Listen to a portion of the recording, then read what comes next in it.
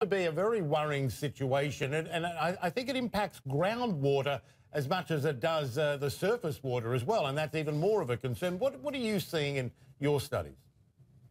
Well, what we're seeing, especially with this drought, which by a lot of different metrics is the worst drought in the history of California, and it's probably the worst drought of the last 1,000 years, is evidence that while the precipitation deficit is really just kind of natural variability in the atmosphere, it's the warm temperatures that are at least partially related to anthropogenic climate change, global warming, that are really have intensified this drought and made it much worse than it would have before. And certainly for the summer, the outlook's not good, and we're looking at a continuation of the drought probably at least until the fall. Yeah, summer, you never get rain in the summer in California. You rarely get rain in California, period.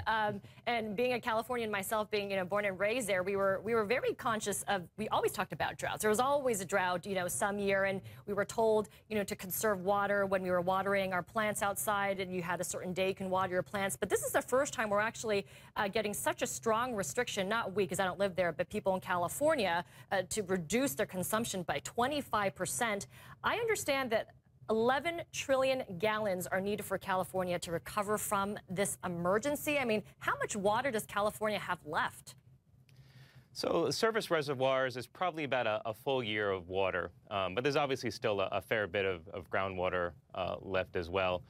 But as you said, the deficit of this drought is really quite severe. So even if we get a kind of normal rainy season next year, we're still not going to, or California's still not going to recover fully from this drought.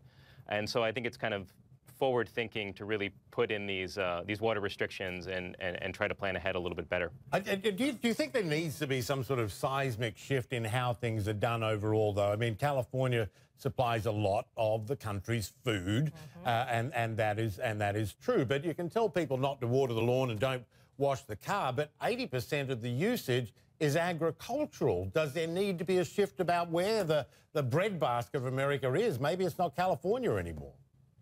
Yeah, I mean, that's a really good point. I mean, this is an area that's drought prone. I mean, most of the West, including California, sees these type of events happening regularly. And the problem is that we expect with global warming in the coming decades and next century that, these droughts are going to come probably a little bit more often. They're probably going to be a little bit more severe. And because there's so many people now in these regions, it's going to be that much more impactful.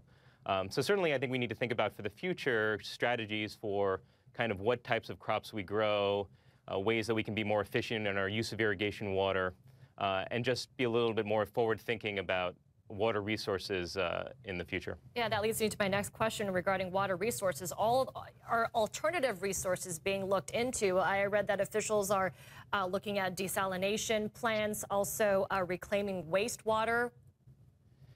Yeah, there's a lot of efforts underway. I mean, certainly they're trying to, or various cities in California are trying to bring back online desalination plants that they had built for previous droughts, but those plants were basically mothballed when those droughts ended.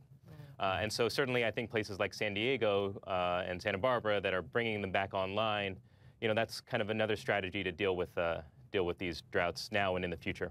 It's really a crisis, and it's quite extreme. Benjamin Cook with the NASA Goddard Institute for Space Studies.